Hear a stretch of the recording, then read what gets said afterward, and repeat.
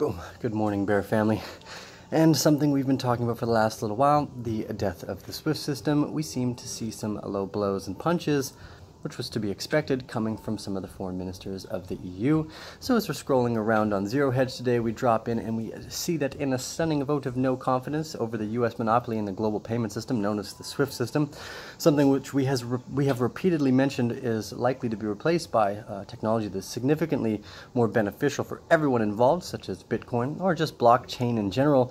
I think we'll see a transfer over there, but what we see coming from the EU is that they're not very happy with Donald Trump's sanctions that are being put in, and we do know for a fact that the SWIFT system can actually be controlled.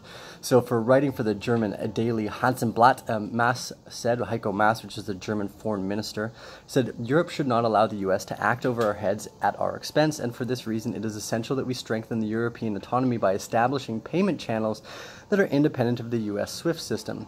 Creating a European monetary fund and building up independent SWIFT systems is what we aim to do. Maas said that it was vital for the Europeans to stick with the Iran deal, and this also says that every day the agreement continues to exist, it's better than the highly explosive crisis that otherwise threatens the Middle East. This unspoken message was even clearer that Europe no longer wants to be a vassal of the United States monopoly over global payments and will now make steps to aggressively pursue its own SWIFT system. Now, this is the really interesting thing. The SWIFT system has been around for quite a long time. For those of you that hadn't used it or are not very familiar with it, is the way that you send global wire transfers between countries, and due to that, it often will take minimum of 3 days. Again, that's 3 days minimum. That's blockchain blows that out of the water, and will on average cost you at least $30 to hundreds of dollars, depending on all the paperwork, proofs of funds, etc., lawyer work that it takes to actually create those transfers. Now, I've always stipulated that Bitcoin was a much better replacement for SWIFT than it was for the Visa systems, and as a matter of fact, it's a significantly bigger global market. Why anyone cares about transaction speeds in the seconds when quadrillions of dollars are moving through the SWIFT system that take days, this is really where we should be looking at attacking, because this is where the majority of the friction is held in the economic system. So as we go further into this article here, it says a Belgian-based global payment network is going to look at offering financial institutions worldwide abilities to send and receive information about their financial transactions. And this systems management claims that SWIFT is actually politically neutral and independent, although we have previously seen that they have blocked transfers. In one case in 2012, the U.S. sanctions against various countries, most noticeably in Iran, the Danish newspaper wrote that U.S. authorities managed to actually seize money being transferred from a Danish businessman to a German bank for a batch of U.S.-sanctioned Cuban cigars. The transaction was made in U.S. dollars, which allowed Washington to then block it. And this type of financial crusading is really what's dangerous. And we've seen it in many other countries before. One of the first, when Bitcoin went from $0 to $90, was when the Cyprus banking situation occurred and people realized that there was a run for their money, and where Cyprus citizens lost the majority of their global spending to those banks.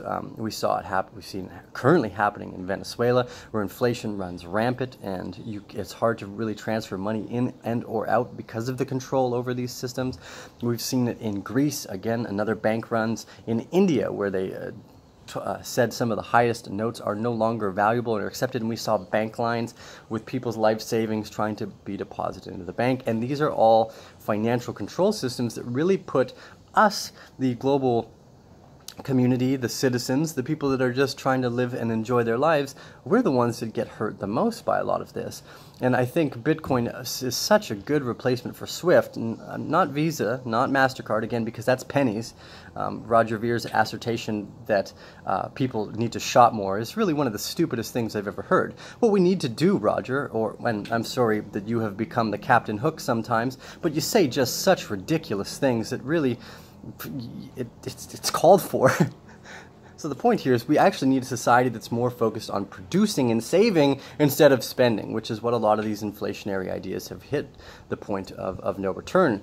A lot of banks will now charge you negative interest rate for keeping your money, so you're forced to go out and spend it and buy in other investments, etc. And that's not really that beneficial. It's not positive, and for anyone that's trying to do something that involves thinking and storing and saving, it's really really hurts and attacks the businesses that are focused on producing and saving, which is what we were for many, many years. For almost our entire generation before, we were focused on producing good products and saving from there because we knew that to some degree there was scarcity. Now, scarcity is becoming less and less noticeable every day as our global means of transferring not money but food or resources has become significantly easier. And I think as energy becomes cheaper to produce through renewable energies, we're going to see a big release in that as well, where people will be focused more on just saving, because there's at a certain point where you don't need much. You don't need much more. Like, what are you just going to go buy new sunglasses every day? No, it doesn't make any sense to just consume. So I don't really care about the Visa or the transaction speeds. I'm looking to replace the SWIFT system, and I do believe Bitcoin does the best job at that. So regardless of whatever the EU does here, I think that punch towards the SWIFT system will really give Bitcoin another big run, and not in terms of value, but just in terms of people understanding why it's valuable, which is where value comes from. It is a perception based off what we think something can be used for, right? So the value perception of money versus water when you're stuck in the desert in a drought drastically changes. You're more likely to choose the water than the millions of dollars that might not do anything for you in the event that you have no access to spend or use those dollars for the critical necessity of survival. So intrinsic value doesn't exist. The gold bugs always make that argument, and they seem to be blindly ignorant of the fact that intrinsic value doesn't exist.